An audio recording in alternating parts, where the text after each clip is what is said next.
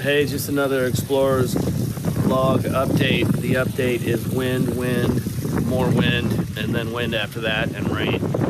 So we've been shut down since all day Friday, Saturday, Sunday. Today's Monday. We're hoping we can slide back out tomorrow afternoon and set up on Tuesday. It's still going to be rough, but the weather's going to drop overnight. We're hoping to have a 2-day shot on Wednesday and Thursday here off the lower Outer Banks, Cape Lookout area. But you know, it's like what she does. She tests you. Those that endure, listen to her, and when she gives you a chance, take advantage of that. That's really the only way to do this. It's tough up here working in the winter, but these big animals are doing something here, and we're seeing data out of them we don't see anywhere else. We're just going to grind until we deliver a couple of animals to these guys, whether that takes 3 days or 3 years.